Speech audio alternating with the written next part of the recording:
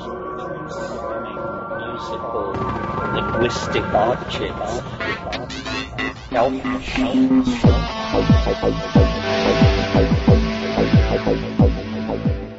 Greetings from Psychedelic Space. This is Lorenzo, and I'm your host here in the Psychedelic Salon. And I'd like to begin today by thanking Jeffrey D. and Philip A., both of whom made donations this past week to help offset some of the expenses involved in distributing these podcasts. Your contributions really mean a lot to me, and I appreciate you taking the time to help keep these podcasts winging their way out into cyberdelic space.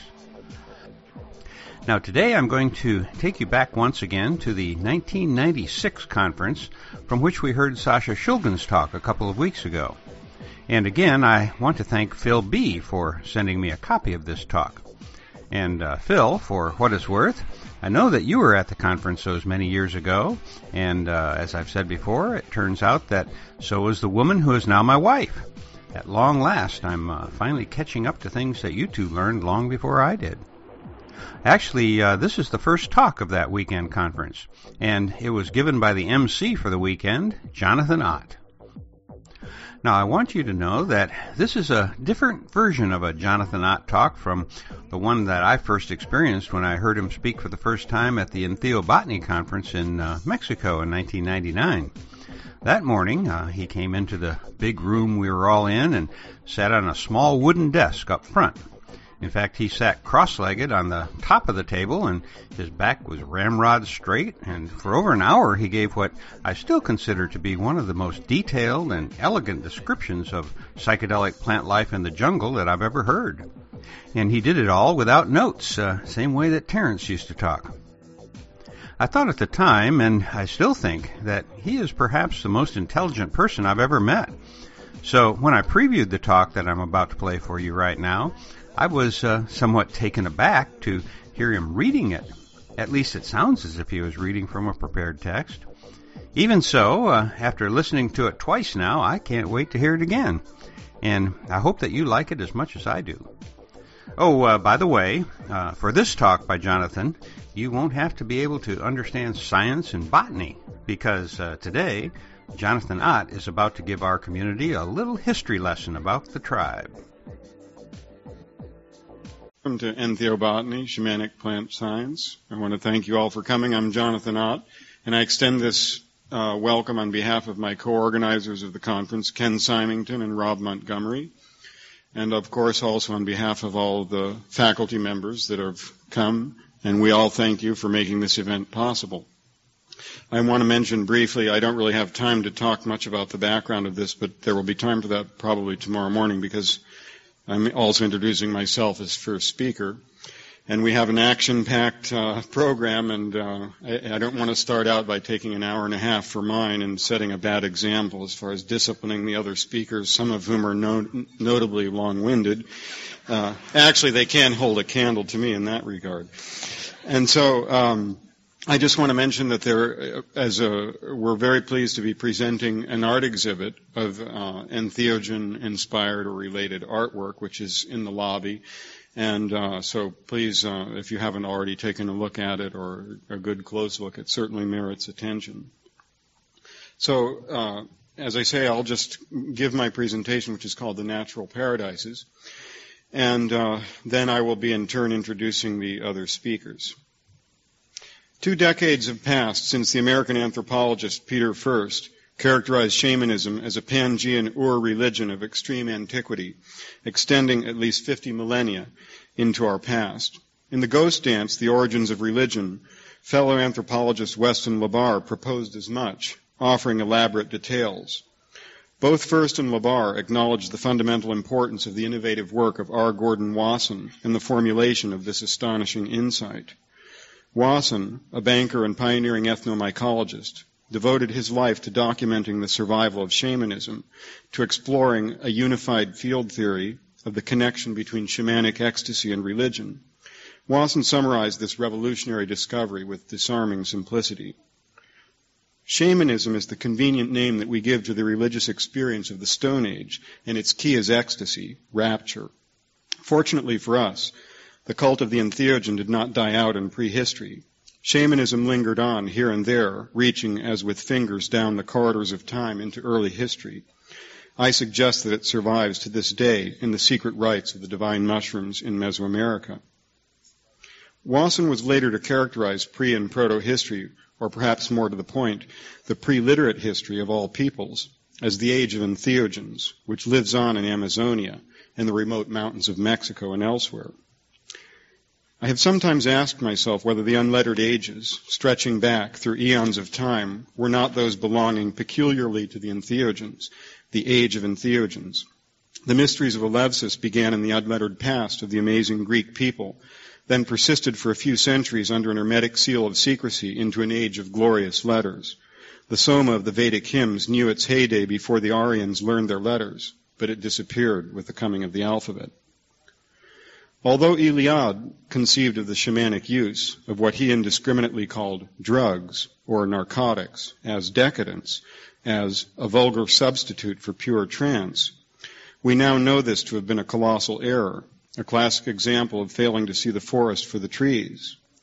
With the blinders and tunnel vision characteristic of academic over-specialization, alloyed with prejudice derived from Western society's pharmacological Calvinism, and lacking the most rudimentary knowledge of pharmacology or the history of inebriants, Iliad ham-fistedly described as degenerate use of the sacred plants whose visionary effects were the very essence of shamanism, as vulgar, what Gordon Wasson was to identify 4 years later on the basis of his personal experience with Mazatec shaman Maria Sabina, as religion pure and simple, free of theology, free of dogmatics, expressing itself in awe and reverence and in lowered voices, mostly at night, when people would gather together to consume the sacred element. Having experienced ecstasy at first hand, on the night of 29 June 1955 in a remote village in the mountains of southern Mexico, Wasson astutely recognized in the humble person of the pre-literate Mazatec Indian curandera Maria Sabina, the shaman, the focus for the woes and longings of mankind, back through the Stone Age to Siberia. She was religion incarnate. She was the hierophant, the thaumaturge, the psychopompos, in whom the troubles and aspirations of countless generations of the family of mankind had found, were still finding their relief. All this I saw in the light of that one match, in the shadow performance of Maria Sabina. The light of that match seemed to last an eon of time, and then suddenly it was out. While many scholars of early humankind, like Iliad, were made uncomfortable by the Wasson theory, their colleagues of greater vision descried therein a skeleton key to unlock the hermetic seal of secrecy, veiling the spiritual world of pre-literate peoples from our sight. To Lévi-Strauss, Wasson's was a revolutionary hypothesis, and Labarre saw in Wasson's work an object lesson to all holistic professional students of man. Labarre explored Wasson's nexus between entheogens and shamanism, and between shamanism and religion in his monumental The Ghost Dance. With the passing years, the Wasson theory has become so widely accepted by specialists as to be considered beyond serious dispute. Shamanism is the earliest manifestation of culture, the shaman the first professional and precursor of the priest, physician, musician, and every artist alike. Visionary ecstasy is the primal heart and soul of shamanism and religious revelation, and the use of entheogenic plant sacraments is the most archaic, fundamental, and Pangean, or universal, not to mention effective technique for the induction of shamanic ecstasy. There could be no more appropriate designation for our millenary pre-literate past than the age of entheogens. The symbolic demise of the age of entheogens in Paleogia, or the Old World, occurred at the end of the 4th century of our era, when the Christian Alarics Goths overran the sanctuary at Eleusis, putting an end to an organized mystery religion 2 millennia old, centered on an annual rite in which initiates, or mistai, imbibed the kykeon, an entheogenic potion which transformed them into epoptai, who had seen Tahaira, the holy.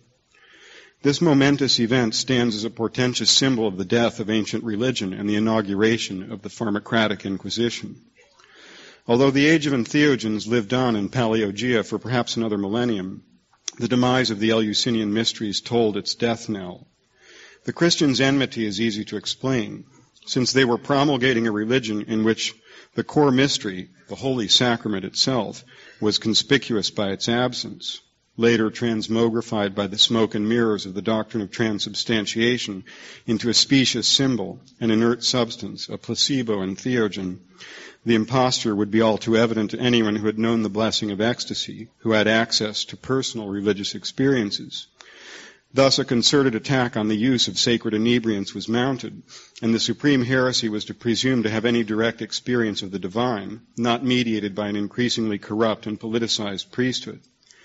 The Pharmacratic Inquisition was the answer of the Catholic Church to the embarrassing fact that it had taken all the religion out of religion, leaving an empty and hollow shell, with no intrinsic value or attraction to humankind, and which could only be maintained by hectoring, guilt-mongering, and plain brute force.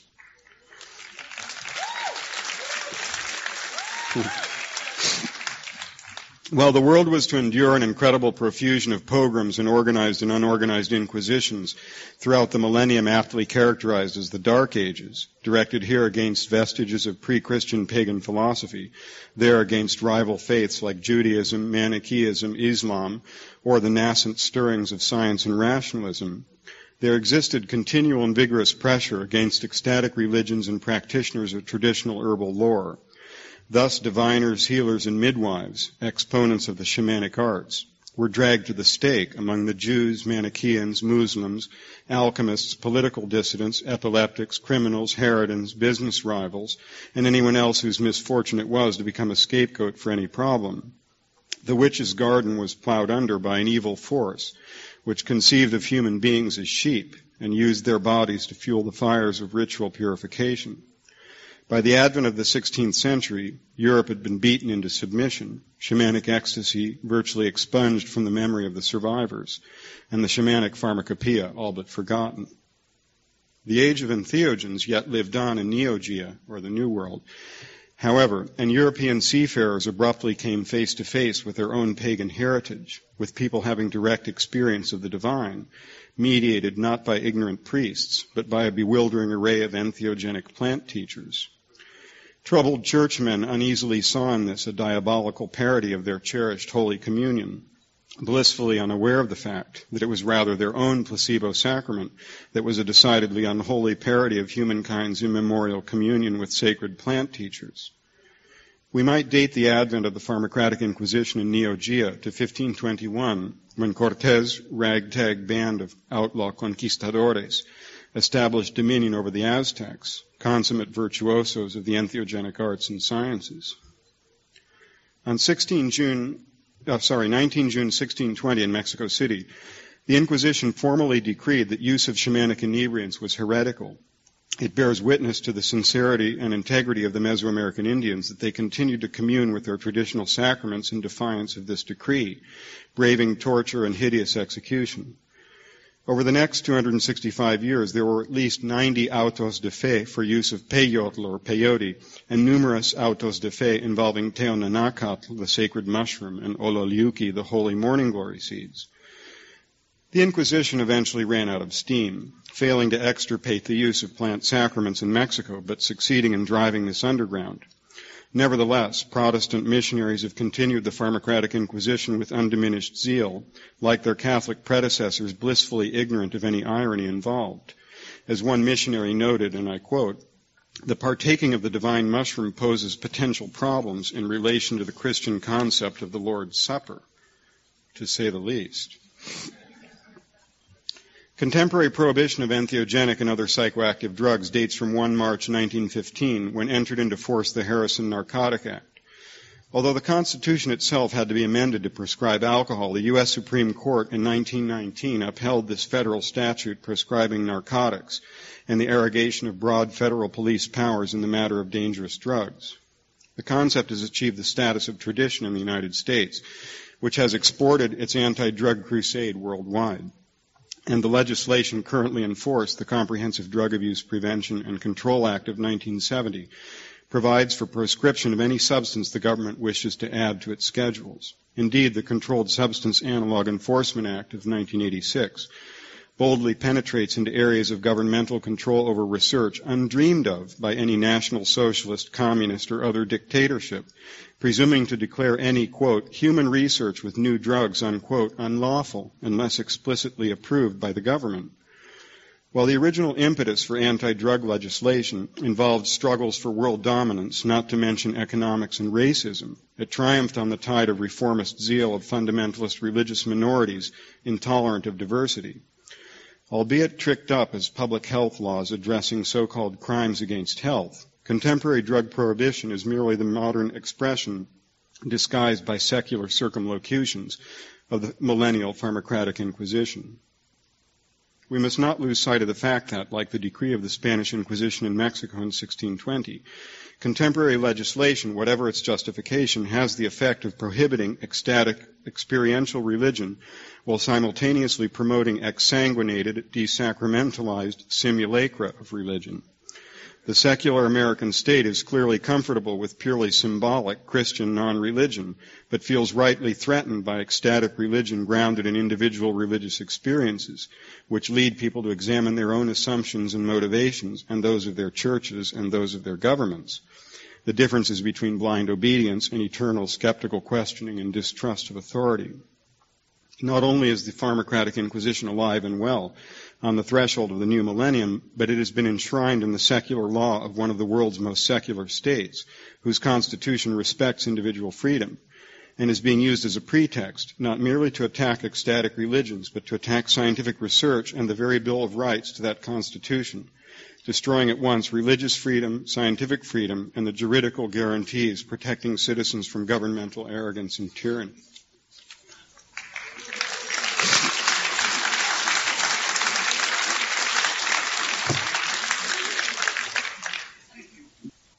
In history, as in physics, in the millennial struggle between governmental tyranny and human rights, no action is without an equal and opposite reaction. The reaction to the Pharmacratic Inquisition was the entheogenic Reformation. I take you to the rainforests of West Africa and present-day Gabon, where in the mid-19th century the Fang people were observed to use an entheogenic plant called iboga, Tabernanthe iboga. In response to Catholic evangelism and Protestant missionary activity, there evolved among the Fang a syncretism between traditional use of iboga and Christianity, of which the most prominent manifestation is Bwiti. As Fernandez noted, we have in the eating of iboga a Eucharistic experience with similarities to Christian communion. Members of Bwiti practice communion employing iboga instead of bread. Some of the more Christian branches speak of iboga as a more perfect and God-given representation of the body of Christ. Bwiti revolves around dynamic reinterpretations of biblical myths, with the story of Adam and Eve, the tree of life, and the tree of the knowledge of good and evil, which is, of course, iboga, the Christian Trinity, and the deluge being prominent.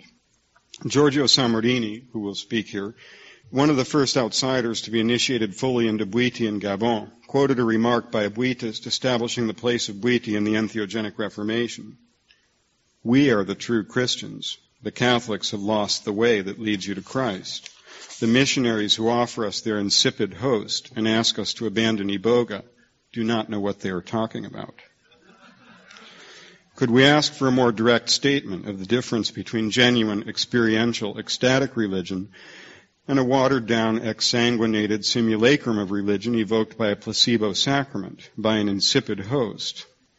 During the French colonial regime in Gabon, especially from 1920 through 40, the missionaries, in league with the colonial government, prosecuted a vicious Pharmacratic Inquisition against Bwiti, burning temples and murdering its leaders.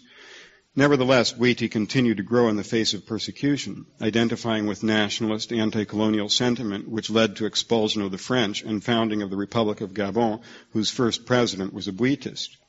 Indeed, Bwiti has achieved the status of state religion in Gabon, where there are 1,000 to 2,000 Bwiti temples. Bwiti is spreading rapidly across borders and bids fair to become, along with Christianity and Islam, one of the predominant religions of equatorial West Africa. Meanwhile, in North America, the entheogenic Reformation was extending its roots into the scorched earth left in the wake of the brutal Union Army raised by Abraham Lincoln to preserve the Union. Having trampled the Constitution into the ground in the course of subduing the Confederate Army, the awesome military might Lincoln had amassed was turned against the hapless indigenous population of the continent.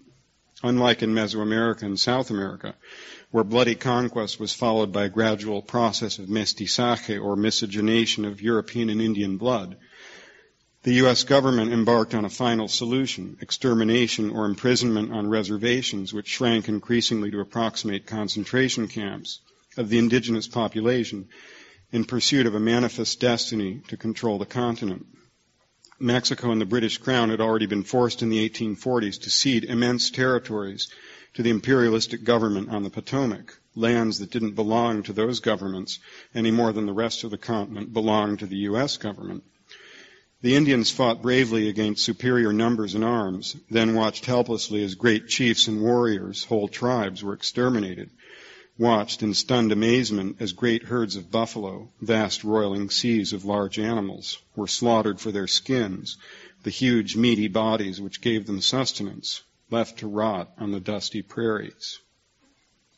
As Labarre detailed in the Ghost Dance movements represent the final catastrophe of Indian cultures in the United States. It was the Great Ghost Dance of 1890 which brought down the curtain on traditional Indian shamanic culture. It appears this was a syncretism between ancient northern Paiute beliefs and cyclical renewal of the world and Christian doctrines of the millennium. The futility of even this last desperate attempt to salvage part of their culture became apparent in 1890 when the Teton Dakota Sioux shaman chief Sitting Bull was killed in South Dakota, followed by the massacre of his people at Wounded Knee, putting a sanguine end to Indian resistance to whites. Unlike the swift and brutal military reaction against the Sioux Ghost Dance, the authorities in Oklahoma allowed the movement to run its course in the first years of the 1890s. Meanwhile, sacramental use of peyote, an important plant sacrament of the Mexican Indians, began to gain a growing foothold in the U.S. In Oklahoma, this use took root in the fertile fields of Ghost Dance fervor, and on the Kiowa Comanche Reservation, the Caddo, Delaware shaman John Wilson was a leader both of the Ghost Dance and the nascent peyotal religion. Wilson and Comanche chief Quena Parker were instrumental in the movement which coalesced on 10 October 1918 with the establishment of the Native American Church in Oklahoma. In the peyote cult, Labarre noted the complex interweaving of Christian elements and Mexican and Plains Indian beliefs into the new religion. The second article of incorporation of the Church states, "The purpose is to foster and promote the religious belief of the several tribes of Indians in the state of Oklahoma in the Christian religion with the peyote sacrament and to teach the Christian religion." We mustn't forget Parker's famous dictum, "The white man goes into his church house and talks about Jesus, but the Indian goes into his teepee and talks to Jesus." As was the case with Buiti, a latter-day auto de fe of the Pharmacratic Inquisition persecuted the novel religion. It was too late for another extermination campaign. Even land-hungry whites had been shocked by the brutality of the Army's final solution to the Indian problem. Since puritanical prohibitionist forces had already turned to the ballot box in Congress to wage war on inebriants, peyote was included with alcohol, tobacco, and other inebriants in a general legal campaign against drugs, culminating in passage of the Harrison Act in 1914, the 18th Amendment to the Constitution, and the Volstead Act of 1919, which illegalized alcohol itself, although exemption was made for the watered-down vinous sacrament of the Catholics, that even a target of the prohibitionist zealots.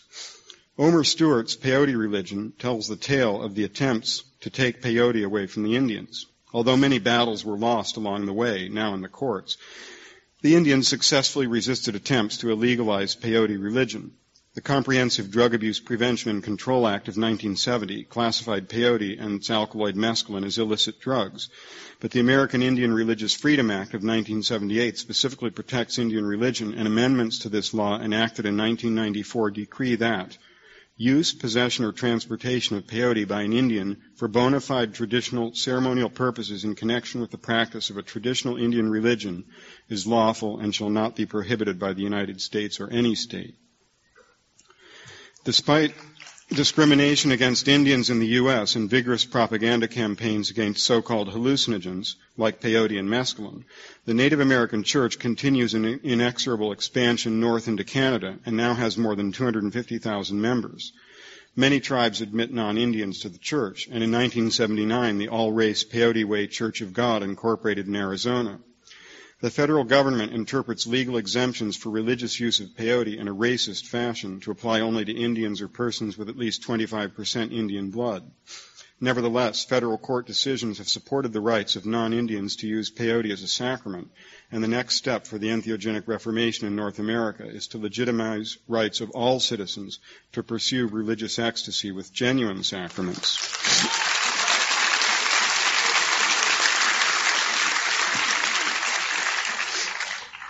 With far less fanfare than accompanied its first manifestations in Africa and North America, the entheogenic Reformation spread quietly in South America for more than half a century before inspiring counterattacks by reactionary forces of the Pharmacratic Inquisition.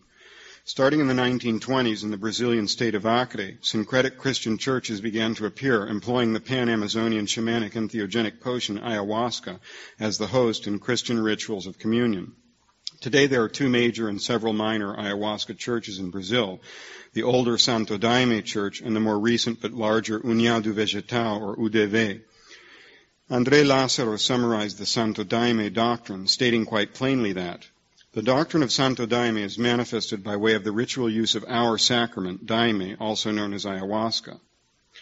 Although the published doctrine of the União do Vegetal, or herbal union, does not specifically equate the potion known as chá ayahuasca, vine tea, with the Christian Eucharist, it does state, the União do Vegetal professes the fundamentals of Christianity. In ritual sessions in its temples, the UDV employs a tea called ayahuasca.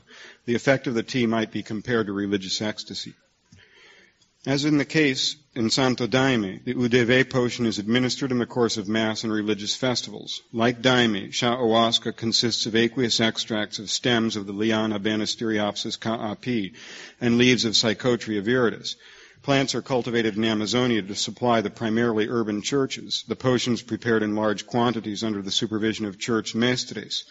Broadly speaking, the UDV and Santo Daime have more attributes in common than they have differences, and both are emblematic of the entheogenic reformation of Christianity in South America. After flourishing in obscurity for some decades, this Amazonian entheogenic reformation suddenly was attacked by the Pharmacratic Inquisition of the Brazilian government. In 1985, Brazilian Dimed and Confen added ayahuasca to the list of prescribed drugs, prompting UDV to petition Confen to annul the ban. After a governmental commission found no evidence of social disruption associated with sacramental use of ayahuasca, which commission members themselves tried, ayahuasca was removed from the controlled substances list in 1987. The following year, an anonymous denunciation in Rio de Janeiro prompted Confen again to order technical study of the issue, especially the pharmacology of the potions. Again, ayahuasca and the churches received a clean bill of health, and Confen accepted the conclusions of the study, which recommended ayahuasca potions, as well as their constituent plants, be exempted from the illicit drugs list, which they summarily were in June 1992. Now legitimized in Brazil, the ayahuasca churches continue a steady expansion. In Europe, ayahuasca masses have been celebrated in Madrid, Barcelona, Amsterdam, Munich, Frankfurt, Berlin, several other large cities. This oft-times commercial activity, the church and Christianity sometimes take a back seat in promotional literature, has now generated negative publicity, and it appears some white shamans may be using the name of the Daime Church as a cover for strictly profit-making activities. On the other hand, Santo Daime temples have been established in European cities like Barcelona. The UDV is less given to evangelism, but UDV pre-nucleos have cropped up in the U.S. and other countries, and the UDV has registered legally as a church in at least 3 American states. Given the current rabid interest in shamanism in the overdeveloped world, these ayahuasca churches have unlimited potential for expansion, assuming they can circumvent the problem of the DMT content of the potions, since DMT is an illicit drug in most countries. It remains to be seen whether European and U.S. residents are genuinely interested in Christian doctrines of Santo Daime and UDV, or are primarily interested in obtaining ayahuasca for their own non-Christian psychonautic shamanic self-actualization. Indeed, many people in the contemporary entheogenic drug scene of the industrialized world consider Christianity to be inimical to the ecstatic state, to be ipso facto the Pharmacratic Inquisition, finding in shamanism or pagan religions their cynosure. It seems rather that the bulk of my peers in the overdeveloped countries despise Christianity and regard it to be the ecological and theological enemy of the movement, while shamanism, with its emphasis on individual psychonautic vision quests, is the reigning model. It is my impression that contemporary interest in shamanism and entheogens in Western countries is the direct counterpart of the syncretic Christian shamanic movements we have examined in Africa and the Americas, that the so-called psychedelic age and the white shaman movement constitute our version of the entheogenic Reformation. Besides magazines catering to cannabis habitués and users of entheogens, there are now magazines focusing on shamanism. Shaman's Drum, in particular, is a forum for advertisements by tourist operators promoting peyote tourism to Mexico and ayahuasca tourism to South America. It is the transformation of holy sacrament to crass tourist commodity occasioned by this entheogenic tourism which leads me to condemn it in no uncertain terms. In Mexico, within 2 decades of Wasson's unveiling of the shamanic use of sacramental mushrooms, which required 2 years of patient fieldwork in the same village to bear fruit, the mushrooms were being peddled to tourists in the streets by every urchin in that town. Maria Sabina and some of her Mazatec peers even served jail sentences in Oaxaca City for allegedly pandering to the mushroomic tourist trade. As Maria noted, "Before Wasson, I felt that the mushrooms exalted me. Now I no longer feel this. From the moment the strangers arrived, the mushrooms lost their purity. They lost their power. They decomposed. From that moment on, they no longer worked." She even said that they stopped speaking to her in Mazatec and began to speak in English, which she didn't understand. I couldn't express this more decisively or eloquently.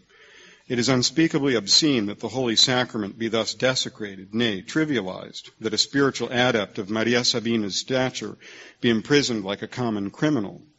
S. Valadez denounced peyote tourism in the pages of Shaman's Drum, which had featured her Huichol artist husband's work on one of its covers.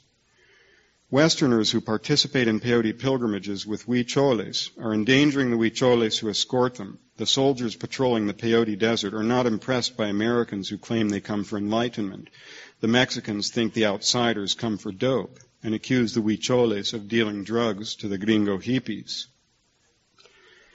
Holy Sacrament as trinket and souvenir is bad enough, but as dope, the tragic dimensions of the problem come into sharp focus. Not only do we profane the sacrament, but we debase the shaman, noble practitioner of humankind's oldest profession, into a sleazy dope dealer at the mercy of the police. And it is a distressingly short, slippery step from the inner sanctum to the slammer.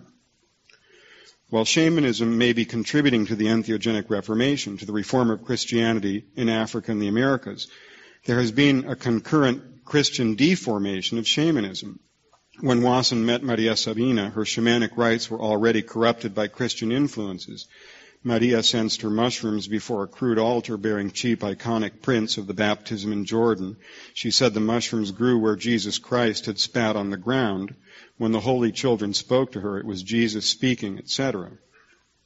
In order that traditional shamanism might live out its last days in peace and dignity, it is imperative that residents of the industrialized world have legal access to shamanic inebriants and ecstatic religions in their own countries.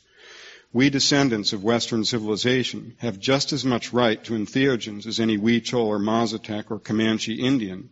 Forsooth, we've much more need of them as well. But we've no right to descend on what are, perforce, the least civilized areas of the planet with our money, high-tech gear, and morbid interest in drugs. And if it weren't for the Pharmacratic Inquisition, if we weren't so desperate, I submit, we simply wouldn't. Could there ever be a more damning indictment of the spiritual bankruptcy of our vaunted Western civilization than the fact that it has transubstantiated the sacred fruit of the tree of life, the veritable wellspring of all culture, into scurvy contraband? Could there ever be a more damning indictment of the spiritual bankruptcy of our vaunted Western civilization than the fact that it has transubstantiated the sacred fruit of the tree of life, the veritable wellspring of all culture, into scurvy contraband, made the truth a secret, the logos a dirty word?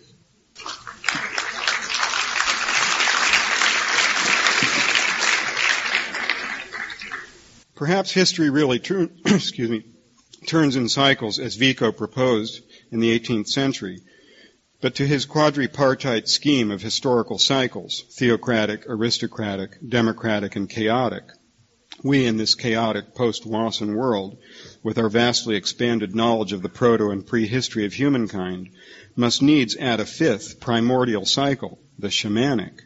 Appropriately enough, the shamanic cycle embodies the quintessence of our culture, dealing as it does with what Vedic priests called Vak and Greek philosophers Logos, the divine afflatus. In 1872, at the age of 28, Friedrich Nietzsche gave a voice to a brilliant intuition in the birth of tragedy from the spirit of music. Dionysian stirrings arise through the influence of those narcotic potions of which all primitive races speak in their hymns. So stirred, the individual forgets himself completely. Not only does the bond between individual men come to be forged anew by the magic of the Dionysian rite, but nature herself, long alienated or subjugated, rises again to celebrate the reconciliation with her prodigal son, man.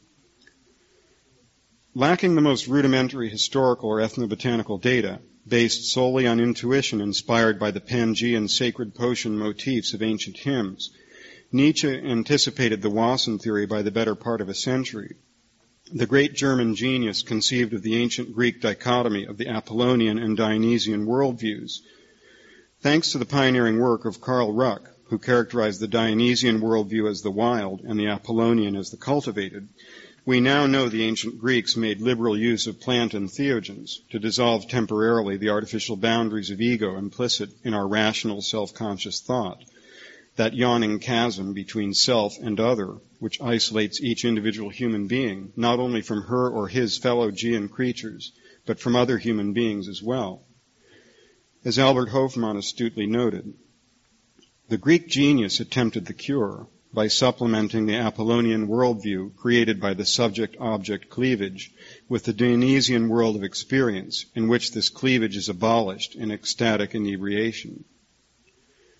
This is what Nietzsche meant by the reconciliation of the prodigal son, humankind, with Our Lady Gia, from whom we are alienated by ego, by self-consciousness. Indeed, religion did not merely derive from ecstatic inebriation. True religion is ecstasy, this inebriation or heavenly drunkenness of the spirit.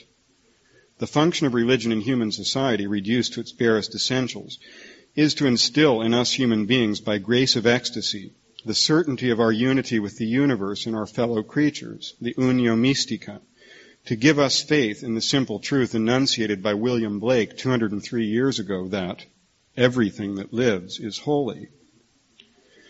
The Pharmacratic Inquisition, inaugurated by Alaric in AD 395, has systematically attempted to annihilate the Dionysian tradition of antiquity, our source of faith and solace to temper the terrible solitude of self-consciousness. As Hofmann further noted, ecclesiastical Christianity, characterized by the duality of creator and creation, has largely obliterated the Eleusinian Dionysian legacy of antiquity. Objective reality, the worldview produced by the spirit of scientific inquiry, is the myth of our time. I would say this duality of subject-object is the superstition of our time, for there is overwhelming scientific and experiential evidence that reassures us we are but one strand in the warp and weft of life, biochemically kindred to other Gean life forms and descended from the same primordial ancestors. This is a treacherous superstition which has led to the objectification of our planet and all her Gean creatures. Rather than marvel at the eternally ephemeral living miracle that is each and every one of our furry, feathered, leafy, spiny, or scaly brethren, we see only resources to be exploited, and exploit them we do, so ruthlessly that the extinction of plant and animal species, nay of entire habitats, is an everyday occurrence. And by the time it dawns on us, if it ever does, that we too are on the endangered species list, it may be a trifle too late. For scientific hypermaterialism celebrates its apocalyptic marriage to Judeo-Christian dualism in a mesmerizing last tango on the deck of the Titanic, a ghastly danse macabre or Totentanz, while we watch, awe-stricken. This is where the entheogenic reformation comes into the picture, restoring to humankind its millennial healing balsam for the lesions of materialism, its traditional key to ecstasy or the withdrawal of the soul from the body, the ineffable, spiritual, non-materialistic state of being in which the universe is perceived more as energy or spirit than as matter, Blake's eternal delight, the archetypal religious experience, the heart and soul of shamanism, wellspring of all culture. While Christianity, with its decretum horribile of humankind as a special creation, separate from the rest of the universe and enjoined, moreover, to subdue and dominate the planet with this disastrous core superstition and all of the cataclysmic ecological destruction it has wrought, seems particularly evocative of the entheogenic Reformation. There is some evidence for a sort of archaic revival in parts of the world that have largely escaped the bane of Christian evangelism. The classical scholar Mary Barnard commented on the work of Gordon Wasson. Looking at the matter coldly, unintoxicated, and unentranced, I am willing to prophesy that 50 theobotanists working for 50 years would make the current theories concerning the origins of much mythology and theology as out of date as pre-Copernican astronomy. Although those who might call themselves theobotanists, or perhaps more appropriately entheobotanists, number fewer than 50 worldwide, and we yet have nearly 2 decades to go, I would say Barnard's prophecy is on a sure footing.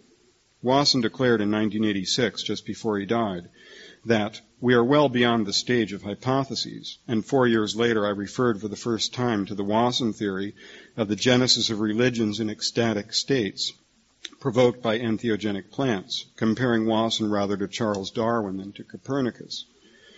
Just as Darwin's theory of natural selection provided a natural mechanism to explain the historical fact of evolution, Wasson's theory suggested a natural mechanism to explain the historical fact that strikingly similar religious concepts arose independently in diverse parts of the terraqueous globe in proto-history, having certain Pangean motifs relating to ecstatic communion with the entheogens, the use of which has likewise been shown to be common virtually to all cultures studied, of the axis mundi, or world tree, tree of life, tree of the knowledge of good and evil, etc., with its sacred fruit, of communion with the sacrament, of the soul's separability from the body, of the other world.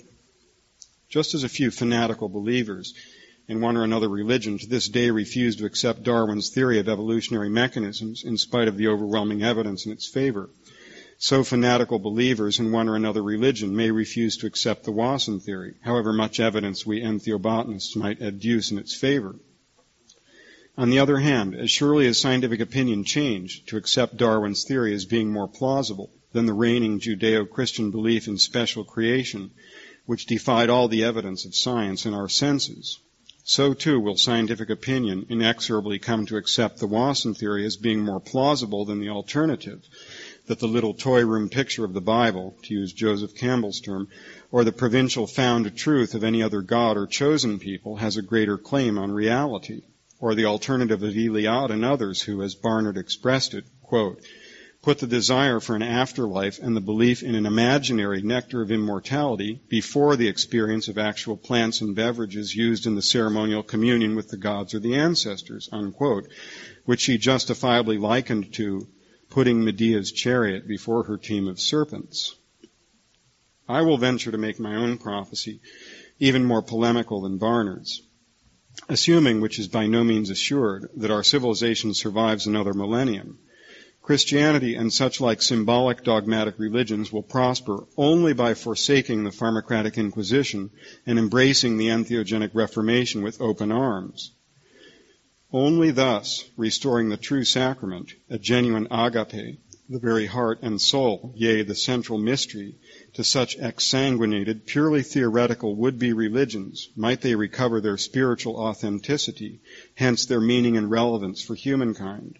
Only by abandoning what Blake called their pale religious lechery, that ancient curse of the blackening church. Only by ceasing their binding with briars of all human joys and desires.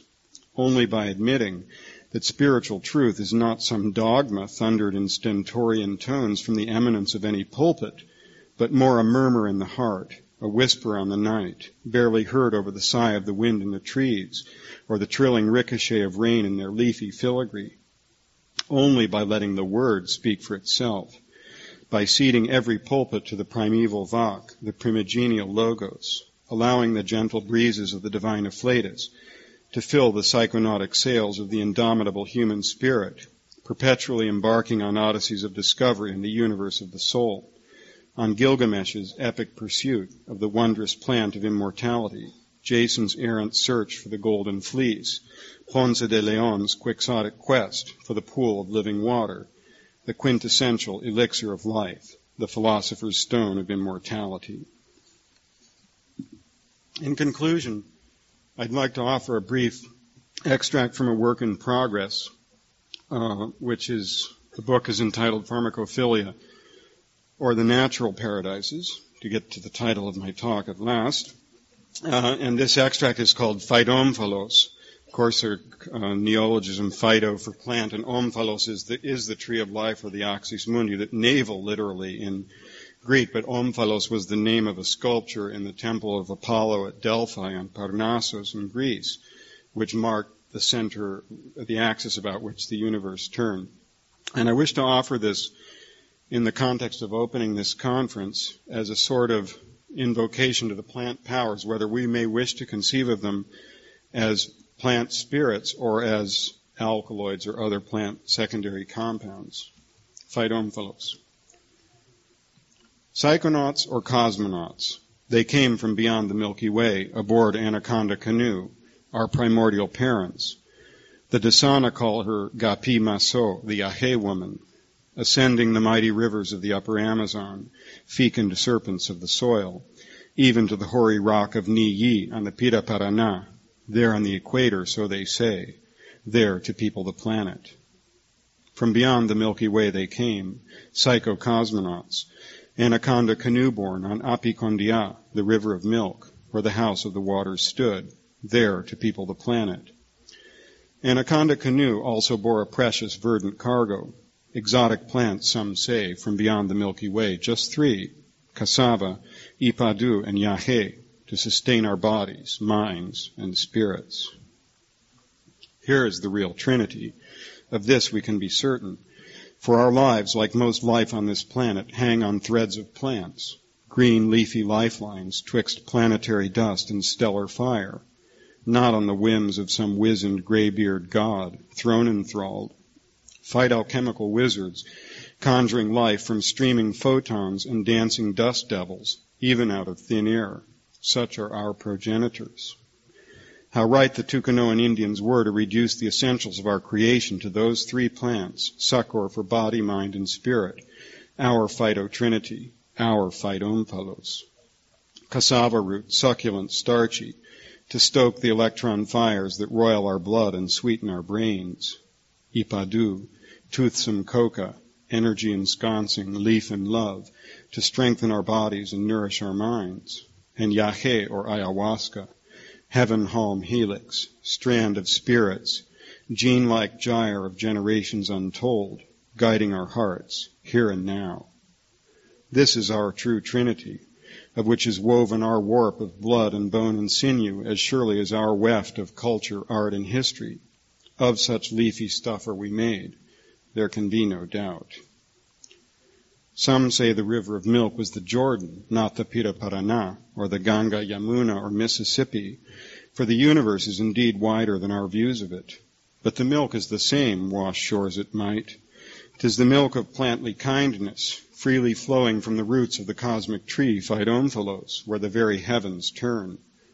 Niyi or Delphi, doesn't matter. Mimer's well, or fountain of youth, or water of life, or lake of milk. Soma milk, birch maiden breastborn, it's all the same. Font of culture, tree of life, Phytomphalos, our connection to Pangea, without which, nor are we. Phytomphalos grows not in some geo-circumscribed garden, not in Eden nor on Parnassus, nor indeed the shores of Saryanavat, not merely, but on most every square centimeter of Our Lady Gia's glorious body, all sacred ground. Our paradise is bound only by her vaporous breath and just barely by thin air. The cherubim gate-guarding flaming swords, naught but ignorant ego and pious prejudice, paltry human stuff. Some dare call our natural paradises artificial, our one true religion an inferior form of mysticism. O pitiable, foolish young men! Nothing could be farther from the truth, no lie bigger. What could be more natural than to sip culture direct from Mimer's well as our foremothers did and whence it first flowed, even as our fellow creatures do all round us? What could be more artificial than to forsake experience in dogma's favor, dogged, doggerel dogma, musty, fossilized human stuff? To fell Phytomphilos and erect a temple in its gardeny glen? Yea, hew coarse beams and hack poor pews of that very living umbilicus, and ghastly coffins, too. Then bury our dead in the sacred ground our foolish actions defiled, desecrating it? Talk of heaven, ye disgrace earth.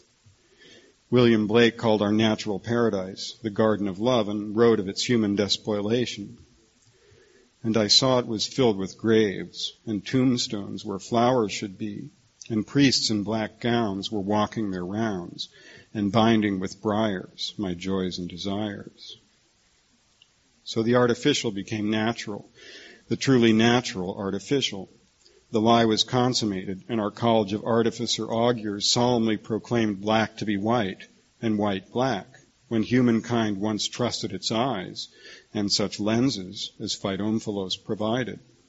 Shut out from the natural paradises, the way even to the artificial blocked by toll-takers and foolish dogmatists, humankind was bereft in a wilderness of its own making, burning or beatifying the few who still found their way back. A wise being called it the end of living and the beginning of survival. From natural paradise to artificial hell, falling into history, the nightmare from which we are all struggling to awake.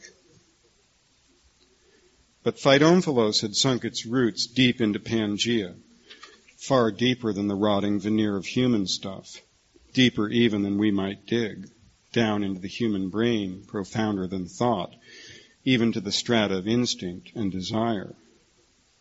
There it set its seeds year after year, generations passing like the moons, ages blowing in the winds, eons adrift on a river of time, whose thin current slides away, while eternity remains, washed clean by the years. There on the ever-shrinking frontiers of human habitation, here in the very shadow of the church, in the biggest humanscape on the shining face of Pangaea. We die, our cultures die. The very words we weave worlds of perish, but Phytomphilos persists in many of its protean forms, for it is the very texture of eternity, woven not of words but the stuff of stars, the divine afflatus breathed into it by the solar wind. Fiery star stuff made cool green life in the watery alembic of the bluest planet in this corner of the universe. We are indeed like giants plunged into the years. We are that roiling and sonorous, yet shallow, thin current that slides away over the sandy bottom of eternity, in which Phytomphilos has sunk its roots. Whether we choose to founder or to navigate this Amazon of the eons, we cannot resist its fearsome course. No anaconda canoe bears us upstream. Fight alchemical, fight eternal, sepultured even beneath the slow, steady accretion of 1,600 annular rings of human folly. Protean Phytomphilos, indifferent to history, loving even the shadows, inartificial, archaic, anarchic, yet nurtured its kind, set its seed in sub-historical strata of Lady Gia's lush loins, even in human history, faint fossilized frond prints on the strands of our words, fabric of our reality, on that repertory of wood notes wild. Could we but attune ourselves to the faint descant that rises from them, we could hear the ethereal echo of its Icaro. Listen. Yes, you can hear it still. A whisper on the night, sighing in the trees of language, leafy rustle of solar wind afflatus, wind song, tree sighs whispering on the night, sooth-sighing, song-saying, wind sighing whispery on the night eternal. There is the soothing music of this Gean sphere, sensuous, sonorous, sooth-song. Casting its siren song on the winds of language, setting its seed in subhistorical, subneural strata, Phytomphilos endured, plant-patient, strong, ever ready for some magic moment when that manimal communicant, awestruck, head-bowed, with trembling fingers, should touch the tender petals of its fecund, fragrant flower and bid them open, for long hours to inhale the aroma of its peculiar dreams into a marveling and bewildered being. Phytochemical plant-patient pedagogue, protean stuff of stars, font of language, culture, art, wind whispers sighing in its leafy branches, ages blowing in the solar wind over the shallow stream of time, years washing eternity to its siren song, dusty, delicate dance prints on the wind-blown fabric of our word-woven worlds, divine afflatus, lofting, languid, longing, Lorelei love songs, loin-lush logos lambent on leafy limbs of language, soothsaying, soaring Icardo, rotting veneer of fetid human stuff, so much fertilizer for its omnigean roots, compost of culture. And all the while we die. We cultures die. We word-woven, world-weft, word-web wind whispers wither and waste away. Way a waste away, a whence we came. Windy dust, wafted away along a milky river of suns, down to a starry sea. Amazon of the eons, torrent of time. Corporal canoes, caromming chaotically in Kronos' current and cataract. Colossal giants plunged into its course. Ceaseless current of years. Cataract of centuries cascading, sliding over sandy shoals, sempiternal, down the milky river of the galaxy, its bottom pebbly with stars. Heaven-halm helix, gene-like, generations gyring like moons, ages blowing, eons adrift, tree of life, root sunk deep in the astral bottom of time, tendering its trenchant trunks to tether our time-tossed triremes. Corporal canoes, mind masts flying spirit spinnakers, running ever downwind, reaching to that milky haven of heaven, its bottom pebbled with stars, solar wind-blown stardust, setting sail on a swirling sea of suns. Stalwart, fight eternal phytomphilos, plant-strong, protean, puissant, laughing logos lustral on its leafy limbs, tendering tethers to time-tossed timorous triremes, wizened Oaxacan wise woman, logos leaping from lady-lush loins, language loquacious on the loin-lush ground, wind whispers, soothsaying, tree song, timbre eternal tethery tendrils, leafy living logos lying latent, listener longing. Listen. Yes, you can hear it still. Icardos echoing eternal on the solar wind. Phytochemical pedagogues fight eternal. Plant-patient star stuff. Heavenly haven pebbly with suns. Starshine on aqueous alembic harboring heaven-home helix. Stardust to sail on a milky river of time. Phytomphilos, plant persisting. Fragrant fecund flowers opening to our tremulous touch. Nectar kneading. Tenderling tethers, tendering tree song, silken on the nectary night. Listen, oh listen, can't you hear its dulcet song? All you have to do is listen and dream. Logos, lofting on the solar breeze, listener longing. Logos, leaping loquacious from the loin-lush landscape. Logos, lambent over eon's Amazon, apicondia, milky river of stars. Time-tossed triremes reaching for home, running downwind to a heavenly haven, star-striving. Oh, listen, do. Tree song, wind whispers, soothsaying, tether tendering, solar wind lilting leaf and logos, nectar wafting on the star-milky night, tree sighs stirring in the branches of language, ambrosia welling up from deep-sunk roots, anchored in the star-sandy substrate of time, astral alembic of eons, ever-flowing milky river. Listen, yes, and dream. Drink dream draughts of astral amrita. Drink, dream to its insistent Icardo, rilling riverine reveries, star-bottomed. I thank you for your attention.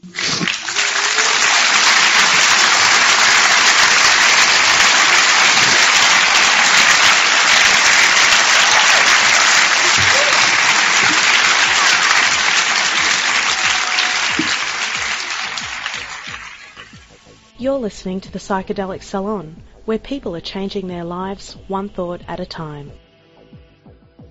Before I forget to say it, if there is one single book in the English language that sits at the very pinnacle of the psychedelic index, it's Jonathan Ott's Pharmacratic Entheogenic Drugs, Their Plant Sources and History.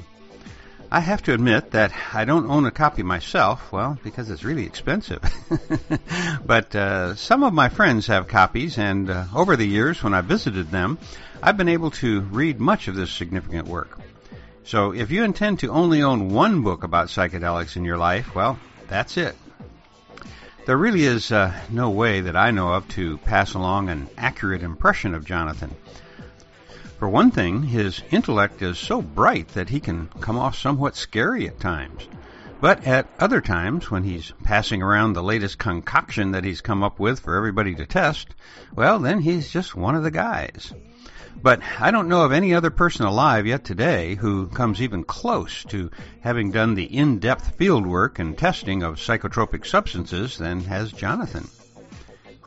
And did you know that, along with Jeremy Bigwood, Danny Staples, Richard Evans Schultes, R. Gordon Wasson, and Carl Ruck, that Jonathan was also a part of that group who coined the word entheogen.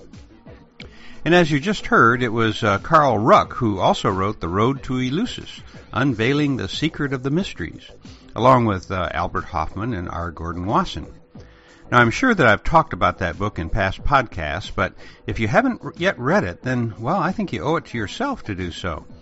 In my opinion, it presents the best case yet of explaining the psychoactive rites that were involved during the more than 2,000-year history of people participating in the Eleusinian mysteries, which have been suggested to have been the actual foundation for Western civilization, as we just heard Jonathan describe.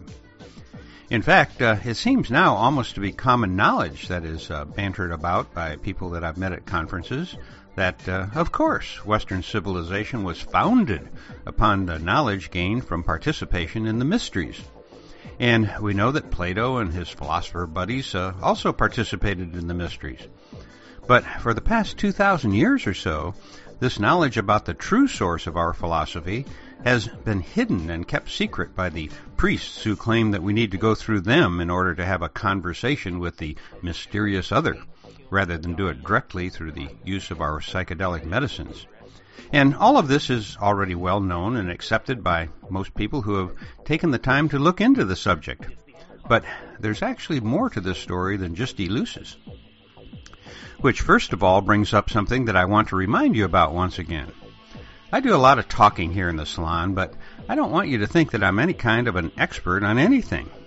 You see, while I do have a Bachelor of Science degree in electrical engineering, and I do have a Doctor of Jurisprudence degree as well, both from prestigious universities, those places were not where I was educated.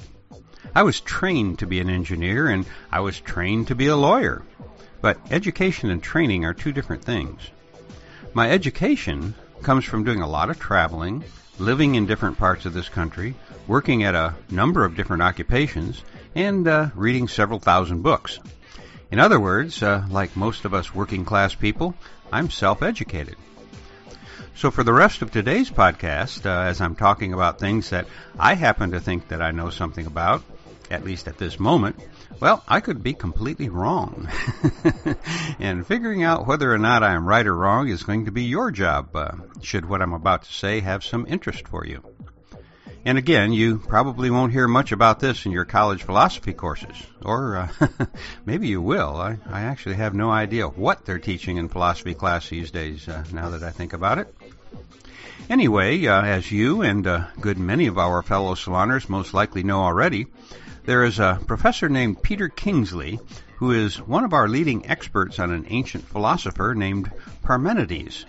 Now, Parmenides was a little older than Socrates, and he actually may have been one of Socrates' teachers.